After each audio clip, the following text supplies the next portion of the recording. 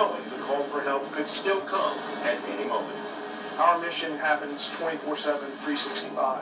Here at Fort Belvoir, they continue to follow CDC guidelines, with most of the soldiers here already vaccinated. At Fort Belvoir, I'm Blair Miller, News Center 7. And right now, live on our free streaming app, WHIO TV Now, you can watch Blair Miller's conversations with a couple of those soldiers he talked to for that story. You can watch right now on your Roku, Amazon Fire, Apple TV, and Smart TV. Hard to believe it for a lot of us who were here and lived through it and saw the destruction, a night we'll never forget. Thursday marks 2 years since 15 tornadoes devastated parts of the Miami Valley on Memorial Day. Many have recovered. There are still a lot of folks who are still rebuilding everything they lost. As a part of our special report that aired Thursday, Storm Center 7 Chief Meteorologist McCall Vrydaghs spoke with a storm damage analyst who said a lack of data means we'll likely never know how many people without insurance lost possessions or property and may never recover. But over the next 2 years, the tree cover will work to plant roughly 1,000 trees in our hardest hit neighborhoods, everywhere from Salina to Perry Township to Beaver Creek. If the tornadoes destroy your trees or you want to donate to the tree cover campaign, we have links at our website, WHIO.com, and also in our free WHIO News app. And now, your Storm Center 7 forecast with Chief Meteorologist McCall Vrydaghs.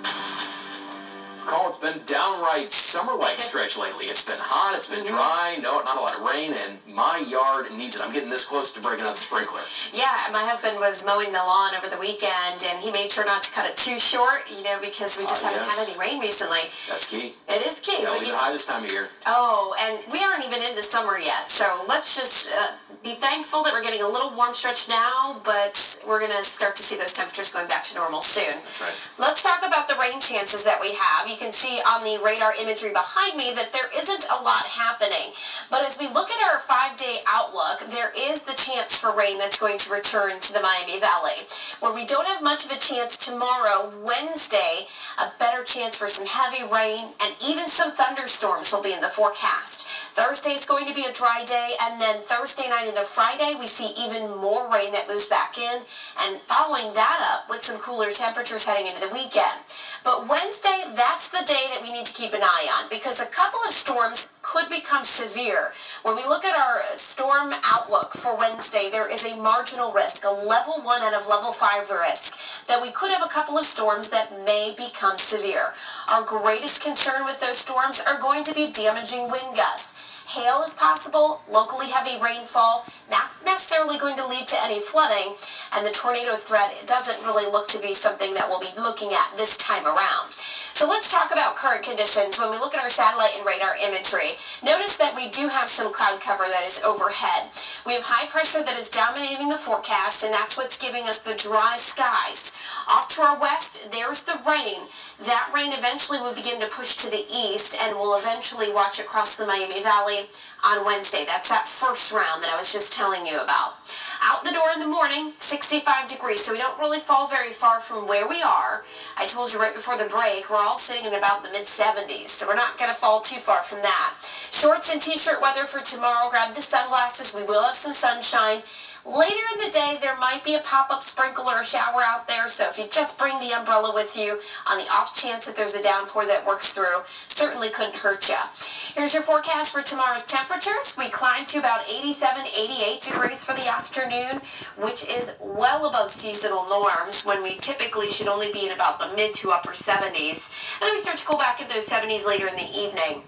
Here's Futurecast for tomorrow. We start out at 8 a.m. We have the sunshine for you as you walk out the door, quickly heating into the 70s, then the 80s. Here's 5 o'clock in the afternoon, some scattered cloud cover, a lot like we saw out there today.